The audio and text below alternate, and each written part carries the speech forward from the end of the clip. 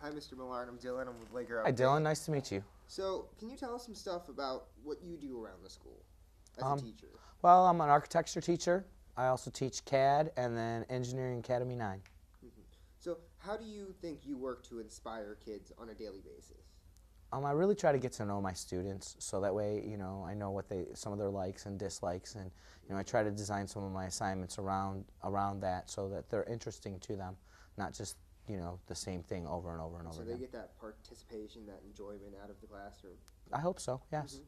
Going off of that, how does that lead you to inspire like the robotics team and lead the robotics team? Robotics. I've been coaching robotics for the last 12 years at West Bloomfield High School.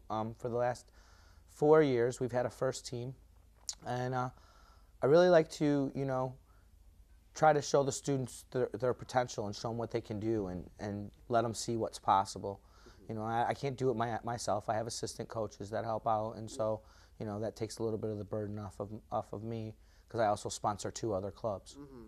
So, what's the hardest part about leading the team?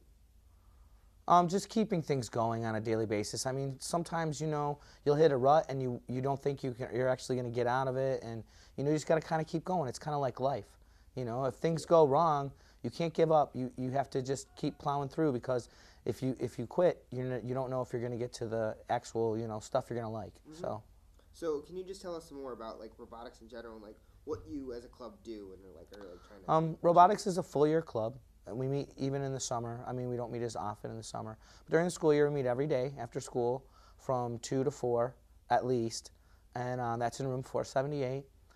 And we participate in 2 different competitions. The first one's called OKRA, and that stands for Oakland County Competitive Robotics Association. And students build a 125-pound robot, and it's more of a remote-controlled machine because in OKRA we use remote controls to control it. And we're given a different task every year, so we never know what it is. This year we were given a task of playing a game that was similar to Connect 4. And so the students build a robot that will compete in that, and then we get to compete against 30 other districts in Oakland County. Wow. And then the second part, which is coming up, starting on January 7th, we start FIRST.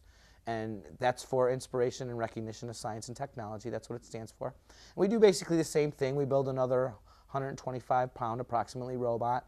But this time we have an autonomous mode, which means that you have to program the robot to react to the environment for 15 seconds. And then they go into the user controller mode.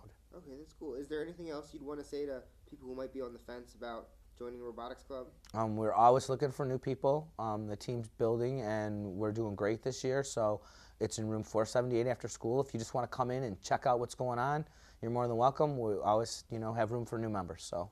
All right. Thank you very much. Thank Really you. Appreciate it. You have a good day.